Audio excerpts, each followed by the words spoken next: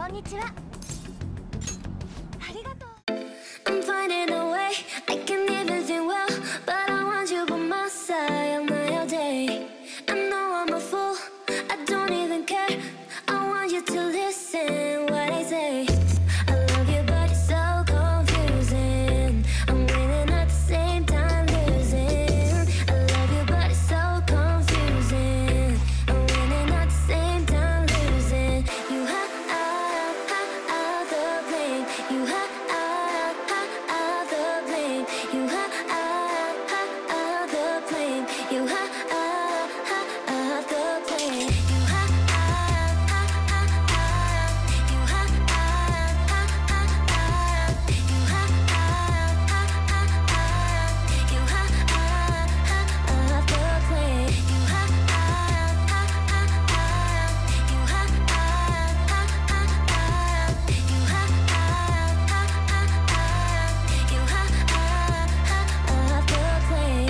I'm finding a way, I can even think well, but I want you by my side on my all day.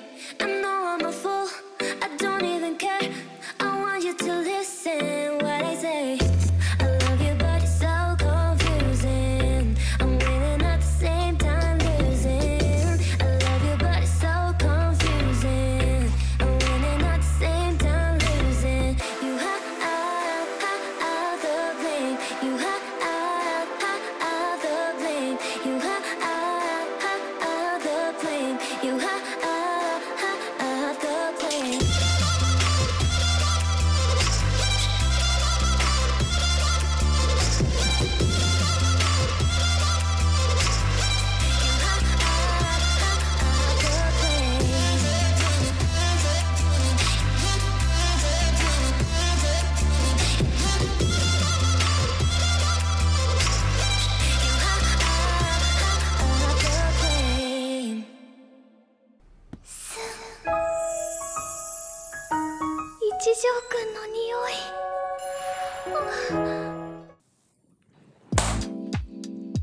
Let me tell you about a book called Mother of Learning. Mother of Learning is one of my favorite novels, period. And today, I wanted to ask the question, why? Why is this book so good? And I don't want to waste your time, so it boils down to this. Mother of Learning embodies this idea of character growth, both of its characters and their abilities. It's a power fantasy that feels satisfying to read. Each chapter feels like a discovery and is something new and interesting to explore. However, before I dive too deep into it, what is Mother of Learning anyway? Mother of Learning is a book that started off on Fiction Press. And if you don't know what Fiction Press is, it's a website where you can publish your writing for free for others to read. So Mother of Learning is free to read right now, and I've linked the story down in the description below. So Fiction Press is similar to Wattpad and Archive of Our Own, but let's face it, the problem with these websites is the writing is mostly amateur.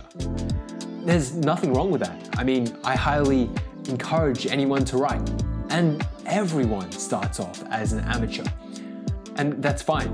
Although I did like reading on Wattpad once, as I grew older and read more books, I found that I didn't like most of the stories I found on there.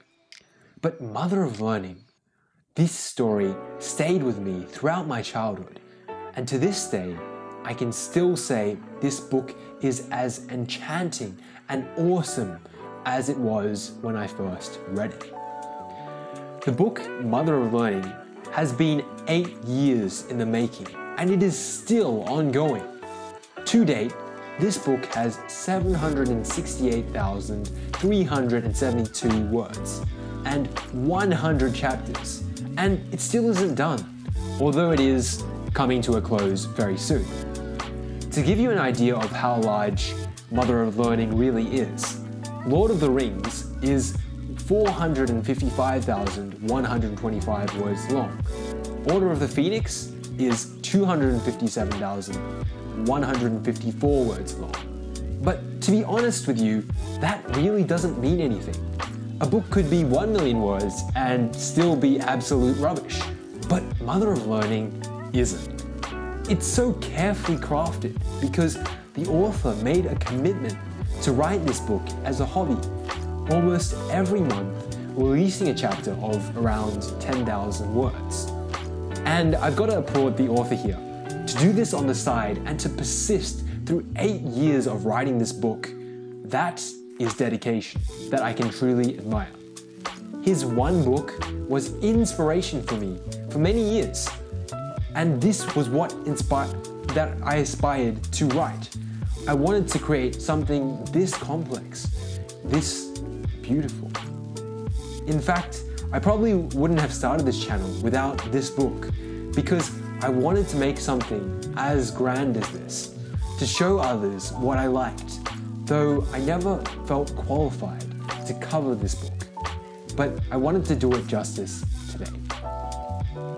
I have talked to the author online, but I was crazy back then, and he was really pleasant to talk to. He's someone who's really passionate about what he does, and is kind enough to talk to you. Anyway, if it wasn't obvious already, I'm going to spoil the plot, but I personally like always ignore spoiler warnings anyway. My philosophy is, if a story can't stand on its own without the mystery of the plot, it wasn't that great in the first place. So what is Mother of Learning about? So Mother of Learning is about this student named Zorian, who is attending this magical academy, and he's stuck in a time loop, repeating the same month like the movie Groundhog Day again and again. At the end of each month, Sayuria, the major city Zorian lives in, is invaded by a horde of creatures and a lich named Quatach Ichil and his followers from Alkan Ubasa, a foreign country, and the month is restarted.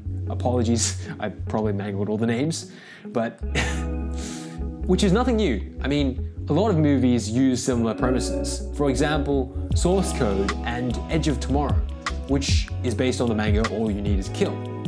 It's this idea of perfection, repeating the same thing again and again, and being able to undo mistakes. However, I feel like the time loop in Mother of Learning serves more as a tool of discovery than anything else, which makes it slightly different. There's not as much trial and error as there is what if Zorian took a different approach, resulting in a completely different outcome and a new perspective, thus allowing the characters to be fleshed out so much more. And that's where the colossal word count is such an advantage. Nobody 103 has this minute attention to detail and descriptions and expands upon the characters and the world, bringing it to life. But let's not get sidetracked. Well, because I might as well spoil the rest of the plot anyway. So how is Zorian brought into the time loop anyway?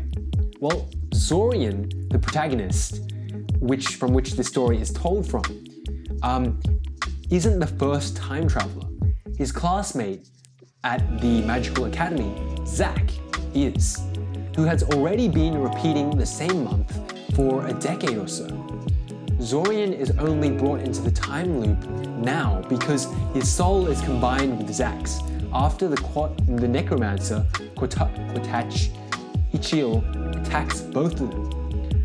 So Zorian is brought along in the time loop. They eventually discover that there's a third time traveler who's traveling with them, who they name as Red Robe, because, spoilers, he always wears a red robe.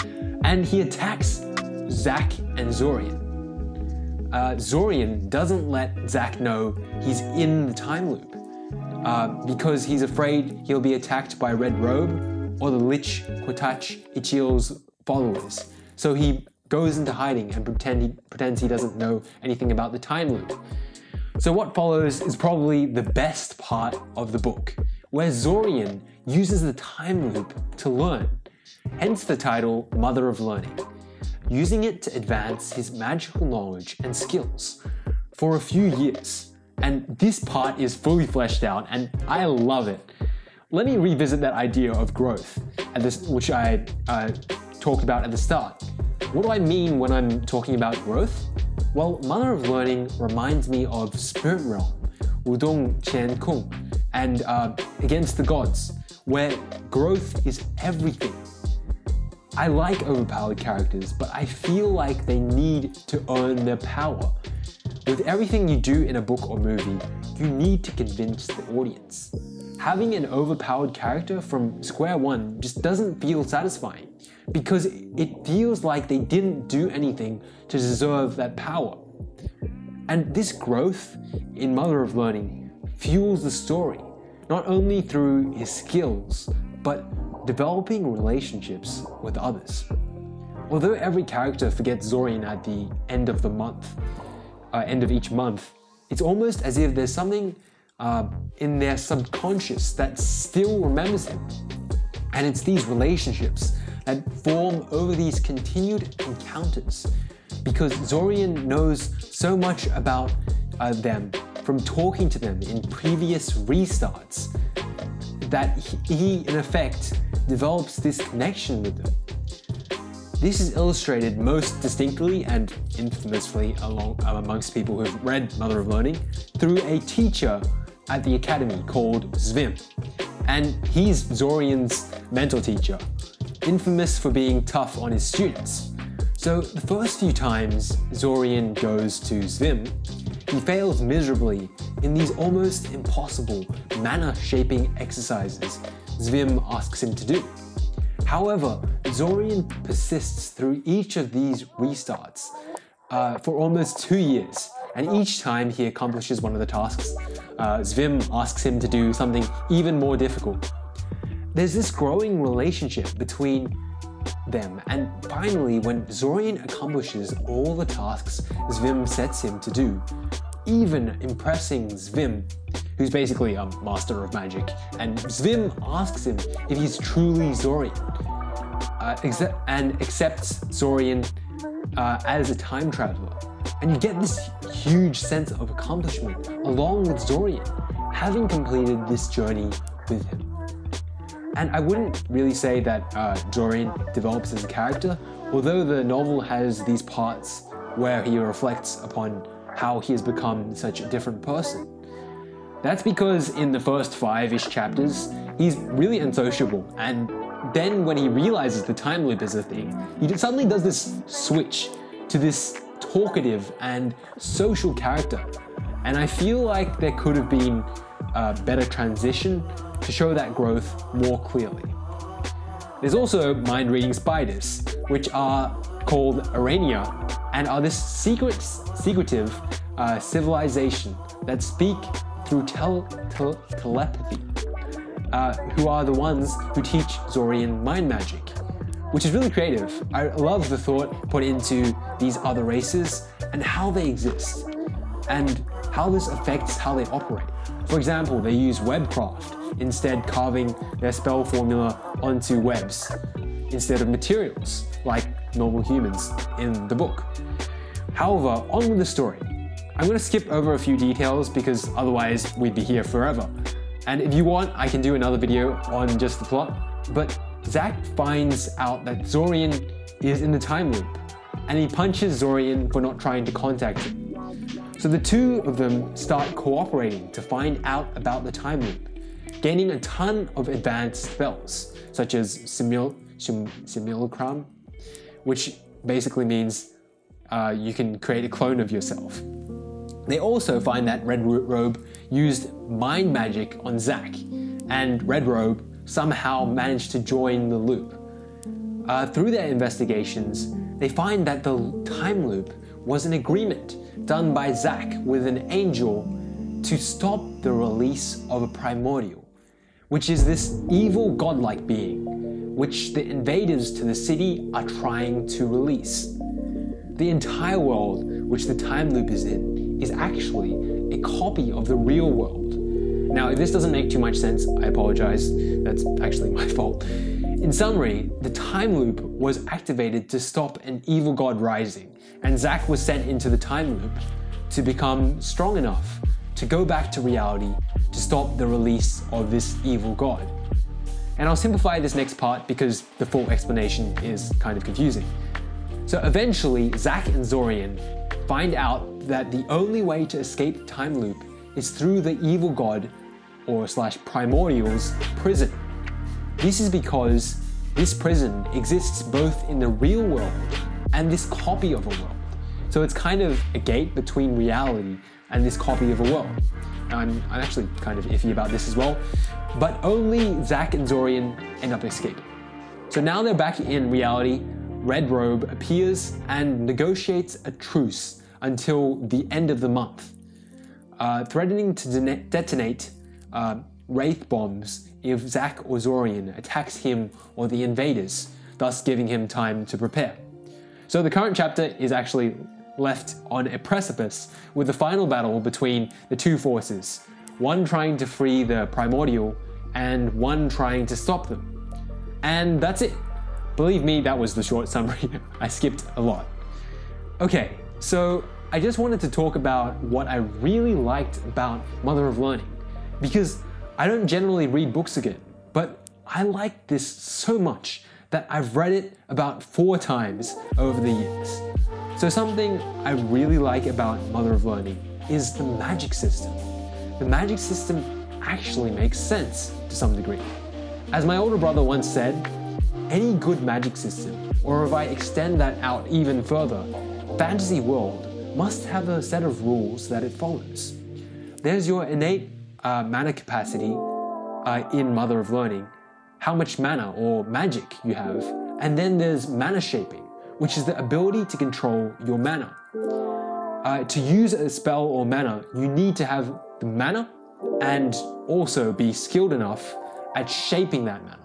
And that's how the system in Mother of Learning works. There's also different branches of magic, such as alteration, mind magic, blood magic, shifter magic, spell formula, which all have their separate rules and that are consistent.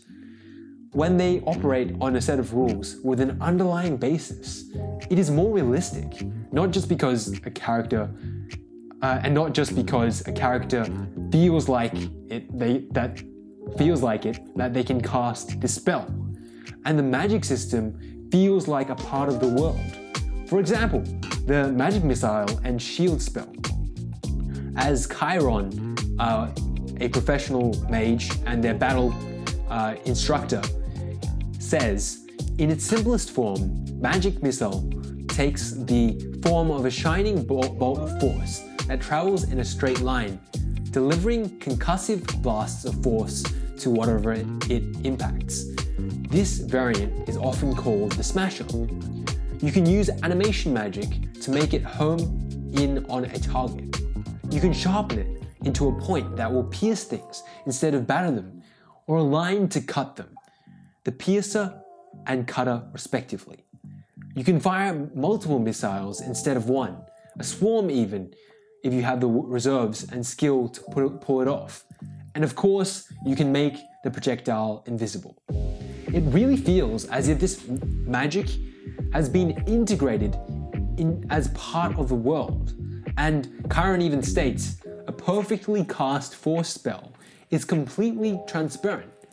The light show you usually see is magical leakage, resulting from an imperfect spell boundary. That is, putting his own take on why magic usually shines. The author of this novel, Nobody 103, takes this stereotype of bright blasts of magic and twists it around, saying that the glow is actually a mistake. It's only there because the spell is actually cast imperfectly. And that's what I really love about it. The same thing can be seen with a shield spell, with variants such as having multiple layers, creating interlocking hexagonal panels for the shield, so only one hexagon breaks instead of the entire shield when the shield is compromised. And it's Nobody 103 asking himself, what would happen if these spells were real? Well, there would be research on these spells, on how to improve them, to create variants of these spells, to integrate their use in daily life. And the other thing I really like about it is the details of the setting. As I said before, everything in the world feels really fleshed out. Even with a massive cast, Nobody 103 takes the time to visit each of the characters in their separate arcs. For example, Kiriel, Zorian's little sister, always pesters Zorian at the start of each restart. But then Zorian discovers it's because she wants to learn magic too, and her mother is preventing her from doing so. So she pesters Zorian every restart, hoping to go to the academy with him. And you've got characters such as Rainy, who is a wolf shifter. And on a whim, Zorian decides to contact Rainy in one of the restarts. And whereas before she's just a classmate, we discover that she's been exiled from her clan as she threatens the legitimacy of the male heir to the clan. And this would never have happened without the time loop. And that's what I mean when I say the time loop is used as this tool of discovery to flesh out and explore these characters more fully. I won't say too much about the politics, because after 4 reads of Mother of Learning, I still don't understand it.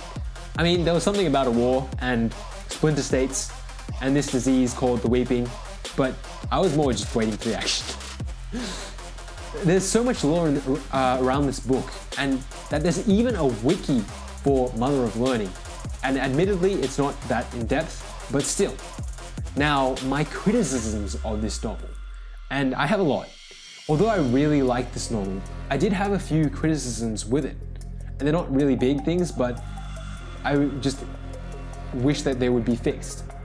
So, my biggest criticism is kind of ironic because Mother of Learning skips too much, despite having so many words. Look, I was okay with the first 50 chapters, especially with the Zvim arc. That was some of the best writing I have ever seen. And it feels like that in the rush to finish this book, especially towards the later chapters, a lot of events are just assumed to have happened without ever appearing in the book. The most prominent example of this is just like that, another 5 restarts passed. Like, no! I mean, that is so bad. I'm sorry, but the thing that makes Mother of Learning so great is the details. That we as the audience are understanding these things, these new things with Zorian. Even when they're just working on making golems or just talking to each other and building relationships, the story is so fascinating. And the fact that 5 months were just skipped is horrible. All that description, that potential story and world building, just imagining what was missed in between makes me cry. And this happens so often in the later chapters, where Zorian or Zack will just do things or get spells outside of the book. There'll just be a time skip, and I hate it, because I want to see more of this world. I want to understand how these spells work, and how did they get there? It's these small moments of resting, calm and peace in which relationships are developed and world building occurs. But time skips throw all of that into the trash. Another example of this is this ectoplasmic thread spell. And there's no explanation of how it works. There's no explanation of where Zorian got the spell. He just suddenly gets this spell in the middle of one chapter. And there's no explanation of the underlying basis behind it. He just suddenly has it just because. Because of that, there's no limits to this spell because no rules define ectoplasmic threads. He can just cast it because he wants to, which just breaks the idea that a magic system needs rules. And this happens for pretty much every spell Zorian gets in the last 50 chapters. We have no clue how it works, and he just has this floating laser disc, and we're just supposed to know it works. And that's for every spell in his entire arsenal. Do you know what would be so much more powerful? Having a really crap laser disc spell that does nothing in the beginning, and seeing Zorian practice it, develop it from the basics, understand that it's many modified force spells, that instead of pushing, are so focused that they start to cut objects, knowing how much mana it consumes, that it needs to be continuously casted, so it can't be used in the long term. So there's some strategy behind that. And then developing that with multiple variants which are more powerful, experimenting with how it works, and having the reader along for the ride. That's what makes a magic ability fantastic. You don't need to explain everything to a reader, but going that extra mile, like you did for a magic missile, makes it so much more believable and gets the reader involved. Ectoplasmic threads as a spell just sucks. Like this novel shined the most when we were learning about the spells and how they worked, how the character obtained them, the history behind them. What does it take to cast them? And suddenly he just got the spell behind the reader's back, just randomly. Just what? And I have a serious grudge against this spell. I'm not even kidding. So less time skips and just show us the journey to these abilities, because that's what gives life to them. And I do feel like this book started losing steam towards the end because there were just too many characters and they all blend into this one overall personality. And a lot of the characters lost what makes them unique. Especially Zvim, who's supposed to be this super strict teacher.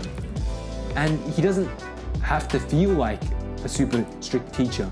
He doesn't feel like a super strict teacher anymore in the final 50 chapters. He just follows Zack and Zorian. He's an archmage. At least I feel like he should have kept that strict demeanor about him. Now, please don't take this personally. The fact that you, the author, even wrote this book is a huge achievement in itself. And I have nothing but admiration for you. It's inhuman to expect you to appeal to everyone, and these are just some things that I thought could be improved. My next criticism is there are so many loose ends. For example, Zack saying he would teach Zorian medical magic, Zack trying to learn invisible magic missile, which is just forgotten about, Rainy and Tsunami, their plot threads just being left hanging, and the 100 eyes inside the caverns. By themselves, they are not huge issues, but the scale of Mother of Learning is enormous, but these loose threads that they never come back to add up. It feels like Nobody 103 opened up all this potential plot, and you can really see where it could have led, but the next chapter just forgets it entirely. By far the biggest offender in this category is this last arc, which is from about chapter 85 to 91, where Tyven cries about how she wants to get out of the time loop and to be rescued alongside Zack and Zorian. And Zorian promises that he will rescue Tyven. And then she dies, and it's all forgotten. She survived 5 restarts with a temporary marker, allowing her to be a part of the time loop for a short while. And she wanted to get out alive, but she just dies. And nothing is said about any of that. That's a huge plot thread that felt like it was dropped for no reason. That all these other characters like Alanik and Zvim were all killed despite going through 5 restarts. Perhaps because I'm actually attached to Tyven, and her crying and then just dying felt really bad. Good job, by the way, for getting me attached to Tyven though. I just think that there are a lot of plot threads, such as Rainy, Tsunami, and others that will not be wrapped up neatly at the end, even though Zorian says he's going to thank them somehow for helping him in the time loop. Which brings me to my next point, which is that the final restart, which is reality, sucks. This is more of a personal opinion, but everything goes up in flames. Zack is sick, Red Robe is still alive, the invasion is in full swing when they get out of the time loop. And some part of me just wishes that once Zorian and Zack had finally escaped the time loop, they could do everything. Just the perfect reality run. Like transferring all their knowledge into reality to beat absolutely everything and to have this flawless run.